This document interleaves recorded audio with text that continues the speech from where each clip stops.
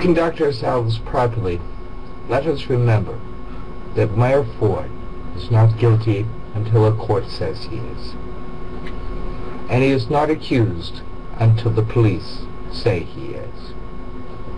I say this because it is to be applied to all, and like Mr. Ford or not, he is part of the all.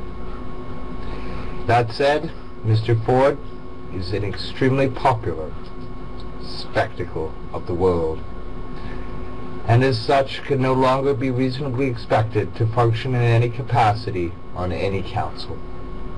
Whether Mr. Ford stays on or leaves, is or is not guilty of the current speculations amongst the public and greater audience, he is now irrelevant.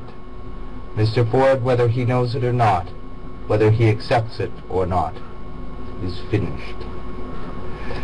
Now, as to the substance of the rumors and beliefs of police interests, I caution the peoples of Toronto, the capital city of the province of Ontario, to not miss the greater impacts of the public revelations of crack cocaine on the streets and the availability of its purchase.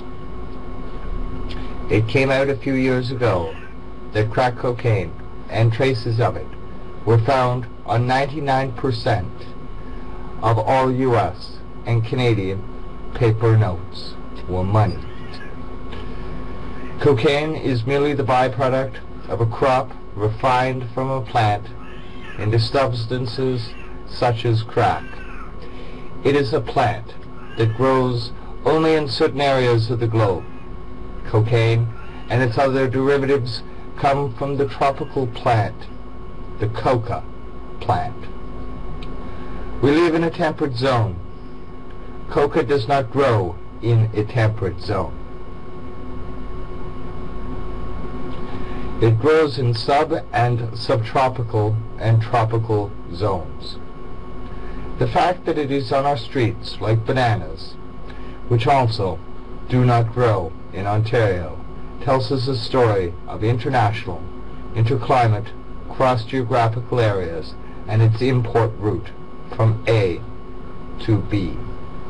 And in this case, B equals Toronto, A equaling anywhere the physical climate can support said crop. If you will recall, in the 1980s, on TV in Toronto, via well-known Canadian media public service announcements and others, vilifications of marijuana were made from the public, to the public, from the ministry and other government agencies.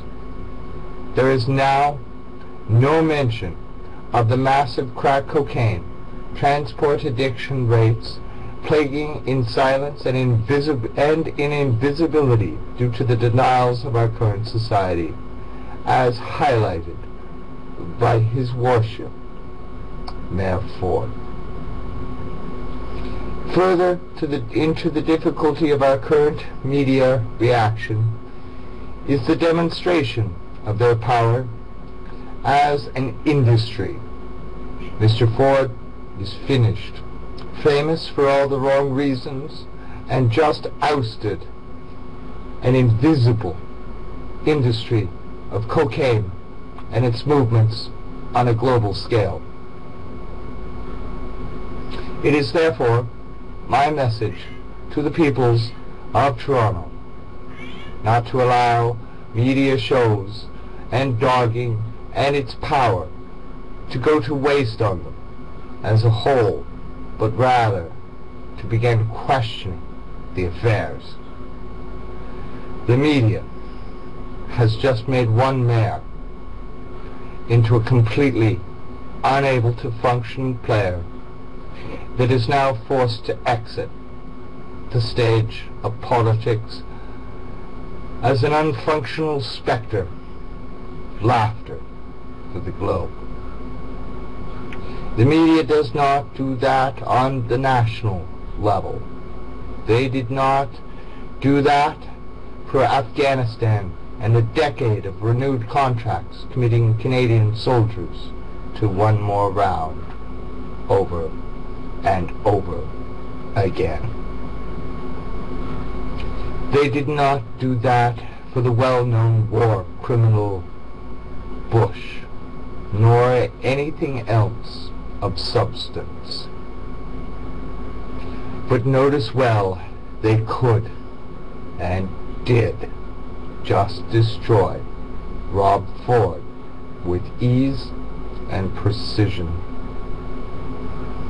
Let us not become so enthralled with the stories of media that we forget Bill Blair, who was in charge during the G20 when unarmed Canadians were captured in the pouring rain on a downtown street using Napoleonic battle maneuvers. Like tin soldiers, commanded by the very real earpieces that whispered out very real orders. Who, sir, was whispering those orders into our policemen's heads? Fair question. The media who just ousted Ford, a massive crack industry, has yet to pose this simple question to Mr. Blair. Who, sir, was whispering those orders into our policemen's heads? Captured Canadians, downtown street.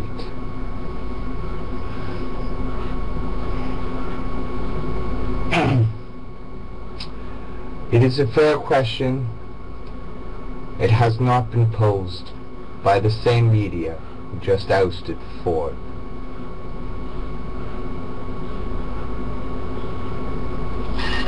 I would suggest to the peoples of Toronto that you consider all of that's gone on since Mr. Ford's election, since Mr. Blair's appointment, including the G20, the media, its raw power, and its priorities, where it gets pointed and where it does not get pointed. Have a nice day. Thank you very much.